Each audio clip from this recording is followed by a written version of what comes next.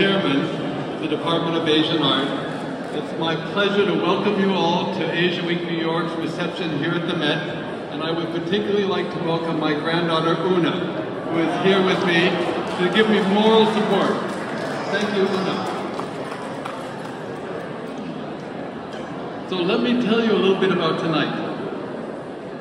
You have an opportunity tonight to see almost all of the galleries of Asian art and to meet the members of our curatorial staff. But more than viewing wonderful works of art, I think what tonight will bring you is a chance to encounter extraordinary scholarship. Our goal is for each of our exhibitions to present not just artworks, but the artworks in a context that provide new and sometimes groundbreaking insights into their cultural significance. Let me tell you what's in store up these steps. Eleanor Hyun's Chegi, Korean Ritual Objects, looks at the connection between rituals and material culture and features a splendid new acquisition, an impressive Joseon Dynasty 10-panel screen with a beautiful golden embroidery.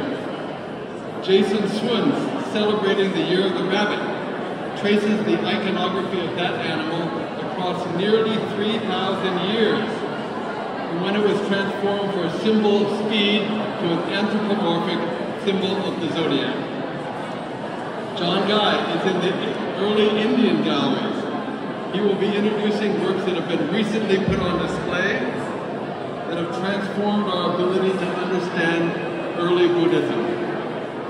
Joe Shire Dolberg's Learning from the Past, Learning to Paint in Pre-Modern China, maps out 4 fundamental ways that people learn the technique and artistry of Chinese painting.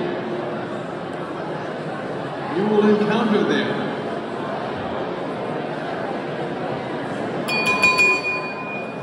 you want to hear this. In the Chinese painting galleries, you will encounter an extraordinary work of art that none of you have seen before. This is a recent gift from the family of Wojiarun. It is one of the grandest hand scrolls ever to enter the Metropolitan Museum's collection. We're so grateful to that family for making this gift possible.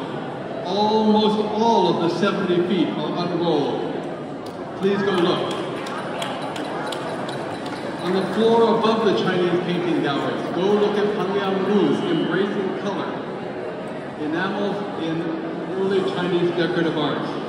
Pangliang has created groundbreaking scholarship that demonstrates 2 periods of tremendous importance in the use of enamel or cloisonné, the 15th century and the 18th century. Look at that exhibition and learn. Kurt Barron's Ganesha, Lord of New Beginnings, illustrates how distinctive that deity is, became ubiquitous across all of Southeast Asia and the Himalayas. Monica Binchik's Perfect Imperfection on the Great Hall balcony is a collaboration with Abraham Thomas, our modern and contemporary curator for architecture and decorative arts, and is on view just outside the doors. Only the Arts of Japan galleries are not open this evening. And that is because Monica Binchik's extraordinary exhibition, Kimono Style, the John C. Weber collection, closed last month after welcoming nearly 400,000 people. Our next exhibition in that space, Anxiety and Hope in Japanese Art, curated by Aaron Rio, explores the artworks created in response to the anxieties created by death, dying, and the afterlife. That will open on April 8th.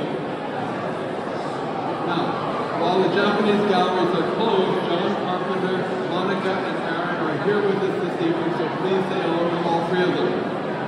Finally,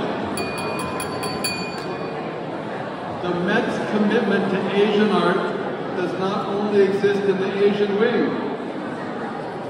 When you leave the Asian wing, you'll see that colleagues across the museum have been highlighting Asian art as part of the museum's commitment to showing the importance of Asia in connection with the rest of the globe's artworks. Leslie Wine, our curator of Department of Modern Contemporary Art. Marcus Sisko in our Arms and Armor Department. Nabina Haidar in the Islamic department, Jason Doughty in the Musical Instruments department, and Iris Moon in the European Sculpture and Decorative Arts are all working to highlight Asian culture in those spaces as well as in this wing. All of these curators are engaged in finding new ways to visualize Asia and its global impact. So please take advantage of Asia Week to visit not just the Asian wing tonight, but all of the museum's galleries to see the many ways in which Asia is being forefronted by the Met and how we recognize that Asia is now as important as any of the other cultures represented in this building. That's thanks to the extraordinary gifts and generosity and commitment and energy that you bring to this field. Thank you. Have a wonderful visit.